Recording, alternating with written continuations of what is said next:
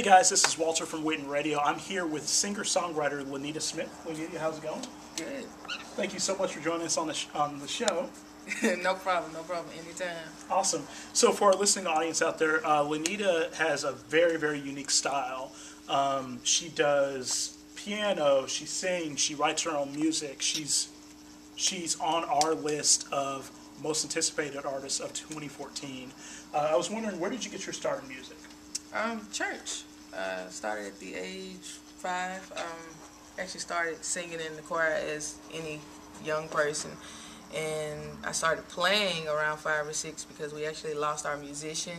And they kind of just threw me up there. And there was a lot of Sundays I sounded a hot mess. But then it gradually got better to where I was able to just become a ear player. And then once I got to college, I learned how to read music. So over the years, it just kind of all came together. That's awesome. Which artists or what styles of music influence you the most? Lyrically, I'm more into people like Jill Scott. I would say Erykah Badu.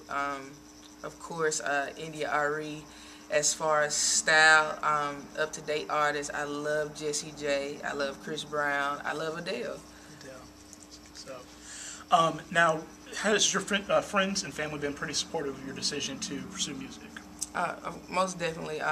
They've had my back forever. They've actually been waiting on me to just take the step and go ahead and go full force with it. I've just, I promised my mom actually that I would go ahead on and pursue this and get it done like I should have done years ago. So they're behind me 100%. That's awesome.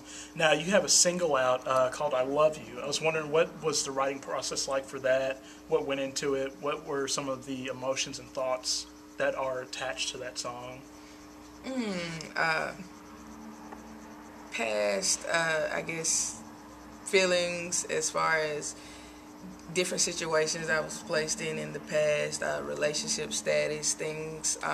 It's like I got into a corner and one day all of it just came at once, like this person told me this person said this, and it got all bottled into one.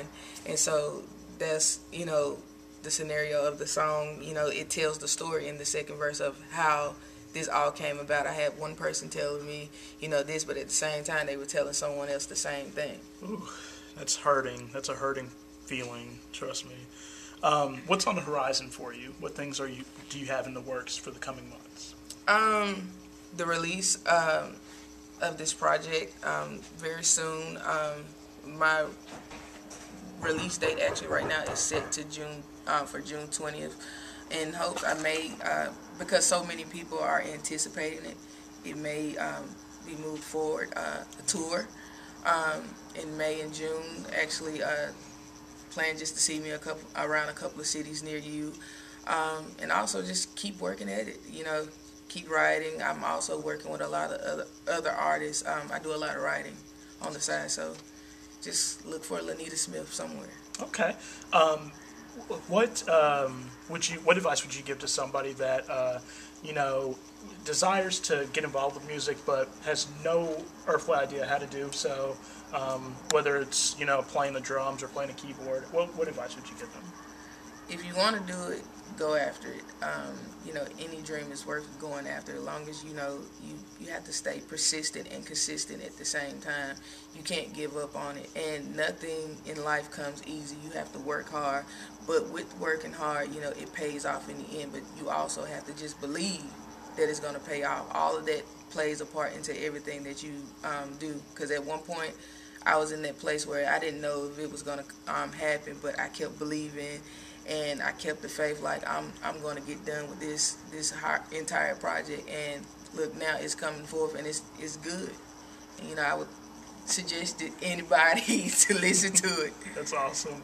Where can our listening audience find out more about you? I have a Facebook, Twitter, Instagram, also for booking, LaNita Smith Booking at gmail.com. Also, you can find me on SoundCloud. That's where my single is. We're planning to release the actual single on the 17th of this month on iTunes for purchase. So you can catch it there as well. That's awesome. LaNita, I'm out of questions, but I'd like to open the floor to you if there's anything else you'd like to say. I just appreciate you for having me on the show. Thank you. It's an honor to have you on the show, actually.